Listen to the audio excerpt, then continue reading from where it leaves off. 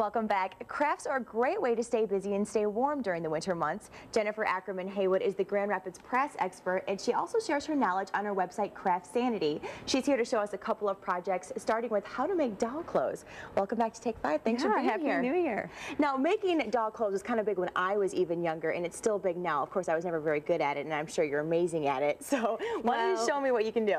The cool thing about this is there's an entry point for everybody. Okay. So what we're going to start with is I want to tell you guys about a woman named Morgan Doane, who I'm going to be featuring in Sunday's Art and Craft column in the home section of the press. And she actually, these are her dolls, these are her Blythe dolls, and these are amazingly, women are clamoring for these. Craft bloggers, these are very popular. And what happened is these were released in 1972 in the United States, and they bombed miserably, and nobody wanted one.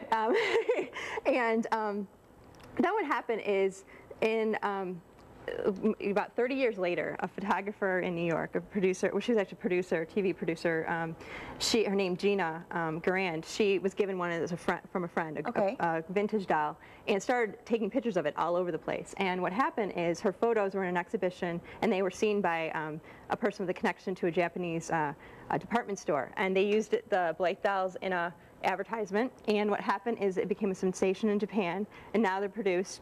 Hasbro licensed a Japanese company named Akara to start producing these. So craft bloggers are making them, are buying them and then making dresses to go on them and clothes. And that's what Morgan does. And she bought her first doll in the spring. A month later, started making dresses. So all these dresses that they're wearing, she's made.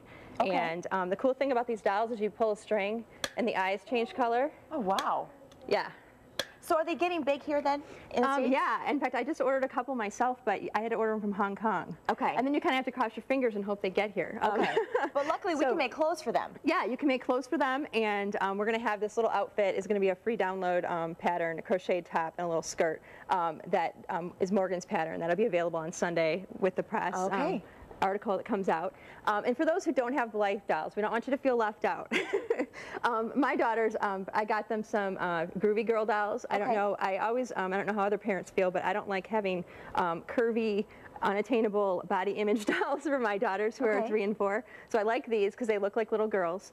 And what I did is I just crocheted a top and just started with just did a rectangle. It's a rectangle shape, and just did this very simply. And this, everybody can do this. You don't need to know how to crochet. Velcro. Yes. Piece of fabric. You just start with just a simple rectangle of fabric, and depending on what kind of doll, if you're going to make an outfit for a Barbie doll, you just wrap it around and kind of get a feel for how much fabric you're going to need, and then these trims are like 33 cents a yard at the craft store, just fabric scraps. So you can make them a little bit longer. And I left the stitching is white here. I would go with red if it wasn't for TV purposes, but so you can just see you stitch along the top and the bottom. You can do this by hand or by machine, so whatever you have. And then embellishments on here, I did a little flower. So you can kind of use, make it however you want it to look. Yeah, you can use, sequins, ribbon, yeah, tons of stuff. You anything can do embroidery, you can think of, really. Buttons, anything you can think of. And, and it's amazing how using the same technique, you can get different looking outfits. Is there an elastic or rubber band? This one has an elastic waist. This is just a wraparound, so if you don't want to mess with elastic, you can just do Velcro. And then this one's a little bit more involved. There's several patterns available at the store. This is just a simplicity pattern, and you can make a dress. I'd never made a dress like this before, and I was able to do it without too much trouble. And of course aprons, since I love aprons, and for that I just used some trim from the store. Again, it's a couple dollars a yard. You only need a tiny, a few inches. And then, of course, every doll needs underpants, right? Yeah. So it almost looks like an old-fashioned bathing suit bottom. Exactly. Very nice. Red polka dots would be just fantastic for that. Very cool stuff. Yeah. So, and if you want to make a little shawl for a doll, just take a doily and a piece of ribbon and just kind of wrap it around. Tie it around, and you're all set. Wrap it on their shoulders. Yeah. Very cute, very cute. Well, we have more stuff coming up next for you, right? Yes, we do. When we come back, Jennifer shows us a craft project perfect for anyone who uses a cell phone or an iPad out in the cold. Stay with us, please.